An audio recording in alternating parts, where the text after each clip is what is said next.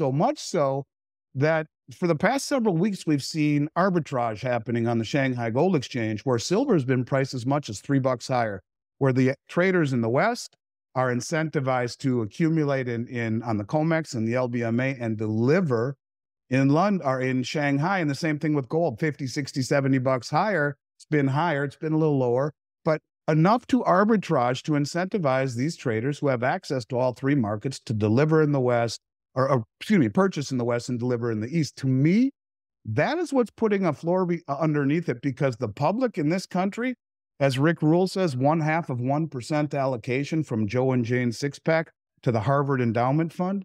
But I will tell you, in my mind, the participation is as low as I've seen in the better part of 4 years. It's going unnoticed. And that is, to me, an incredibly solid and strong contrarian indicator that once the American public wakes up and starts really jumping in, as I expect them to do so, because I don't see smooth sailing between now and November. I don't think most people do who watch your channel.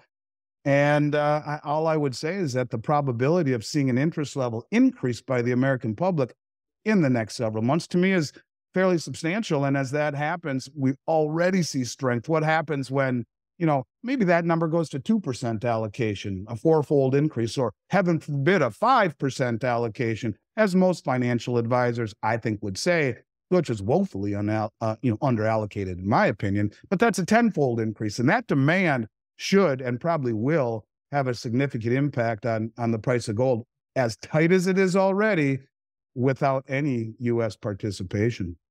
Yeah, no, that would set things into orbit. At least I would assume so. But and it's an interesting point here, I think, and I'm trying to work this out. And this is perhaps a rhetorical question, but I'd like to ask you it. So it seems, I think it doesn't seem, I think it's a fact that gold and silver are shifting from west to east. What are the implications of that? Because I don't think that's been thought through enough. And it's a huge implication, right? So in your mind, tell me your opinion. Well, I mean, first of all, let's look at silver first, right? So, everyone talks about gold, but silver, it's huge. I mean, India bought 400 million ounces of silver in the last 2 years. And that's about almost exactly the amount of silver that's been bled off of the Comex over the last 2 years. Now, I'm not saying it's tit for tat, but what I am saying is a good portion of the silver that left the Comex has found its way into India. It's in India. Yeah. And when you realize that India bought 3,625 tons of silver last year, by far the largest importer in the world, so far this year, just in January and February, those are the only numbers we have. Those numbers are up 260%. In February, to a record high. They've already imported 2,932 tons this year, and they bought 3,600 last year, this year. And that's just for the first couple of months that we have records of. And so, there's a group in Canada right now of mining executives and business insiders that are lobbying, the government in Ottawa to change silver from an industrial metal to a strategic metal, to a metal that is needed in so many areas, not just green and digital, but also military. In so many ways, the need for silver is strategic. And so they are lobbying the government in that respect. So when you talk about what silver represents, it's a strategic metal that anything that is electronic or digital or green that conducts electricity, just about all of it. I mean, copper is there in some of it, nowhere near as good as silver, but silver is predominantly in just about anything that conducts electricity. And, I gave a speech 2 years ago at Jay Martin's conference, Vancouver Resource Investment Conference. And it's one of my favorite conferences. I go every year. Yeah. It's great. And actually, I'm on with Jay later today. And I suggest everyone check out what he has to say and his conference. But anyways, in the conference, I talked about the military-industrial complex. This was 2 years ago. And I talked about 500 ounces of silver in the tip of a Tomahawk cruise missile. This guy comes up to me, gives me this cup. He says, awesome. He gave me this cup this year. But last year he came up to me and he said, I work as a consultant for the DOD and My baby was the Patriot missile program. I'm not sure about those numbers, but I'll check. And we talked for a while, and that was it. I forgot about him. Well, he met me in Vancouver this year. He was there. He came and talked to me after the show. And in it, he said to me, "You were right. I'll be damned. There's about 400 to 500 ounces between 15 and 16 kilos of silver in the tip of a Tomahawk cruise missile." And the reason I bring this up is that the Silver Institute omits any aerospace and any military applications in their numbers that showed a 185 million ounce shortfall again last year. And the question is, why do they omit them? And if this gentleman who helped design, he said, everything I'm telling you is declassified, so it's okay. And he says, if this guy designed the Patriot missile, and he would show me all sorts of pictures on how they had it on a platform off the Gulf of California, how they were trying to get it to take off vertically rather than horizontally out of a torpedo tube, and they had problems with the guidance. And we talked for a while, and he said, "I'll be damned, you're right." Well, if there's that much silver in one Tomahawk cruise missile, how about all the missiles and all the aerospace, the high-tech weaponry that we see being manufactured and being used and sent off all around the world, whether it be to the Ukraine or the Middle East or wherever it is, to the point where now, we're being told, the military is telling Congress that we have a shortfall in our own munitions and we need billions of dollars more for our own.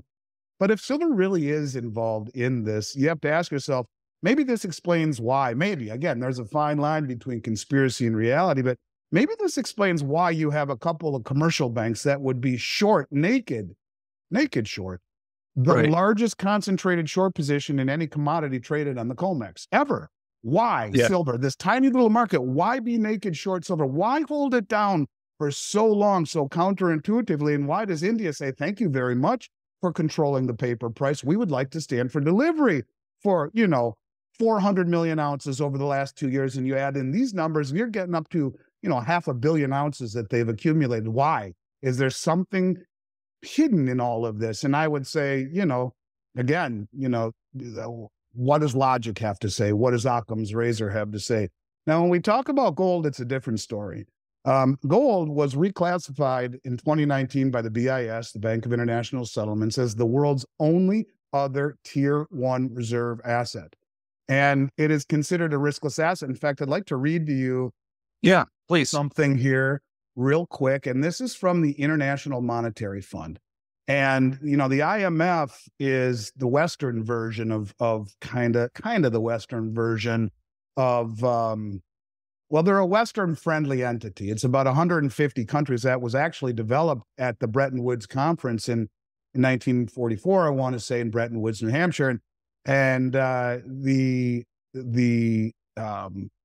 IMF has been kind of integral in a lot of the ways that I have formulated my thought process. In 2020, there was a report on their website saying that all of these countries that represent the IMF, the majority of them are saying, we want a new Bretton Woods. We want a new system, because this one's broken. So listen to, and before I read this, Kristalina Georgieva, the head of the IMF, came out just a few months ago and said, any central bank digital currency that is ever issued, if it's not pegged to something, will just be more fiat. Well, what is gold, according to the BIS? The only other tier 1 asset. Who's been buying all the gold over the last 3 years? Oh yeah, the central banks have been buying more than any time in central bank history. So listen to the way that the IMF, classifies gold. And it says gold, as per International Monetary Fund, is the only universally accepted financial asset that is not someone else's liability. From the IMF, financial assets are economic assets that are financial instruments. Financial assets include claims and, by convention, monetary gold held in the form of gold bullion. A financial claim is a financial instrument that has a counterparty liability. Gold bullion is not a claim and does not have a corresponding liability. It is treated as a financial asset, however, because of its special role as a means of financial exchange and international payments by monetary authorities and as a reserve asset held by monetary authorities. In other words, they're saying there is no claim against it. It has no counterparty liability, but yet it's a financial asset. Do you think there's any reason why Kristalina Georgieva would say that? Why the BIS reclassified gold? Why the central banks are not only draining the exchanges and repatriating their gold from the Bank of England and the New York Fed, which, by the way, the New York Fed won't even answer when they are asked, and even under the Freedom of Information Act, have not answered who's been taking all their gold back. Put all these things together and you can see just how important gold really is.